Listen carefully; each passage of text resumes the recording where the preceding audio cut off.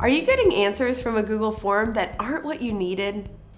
Maybe a phone number when you asked for an email.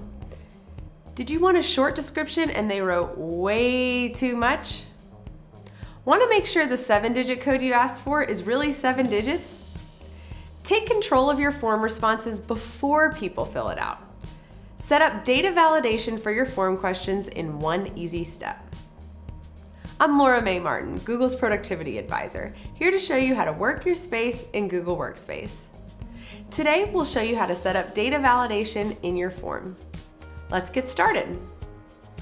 In a form, for questions like paragraph or short answer, click on the 3 dots, More Options, then Response Validation.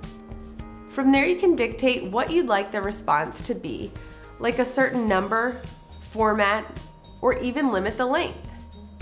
You can even create your own error message like, "Hey, that's too long, I said 100 words or less."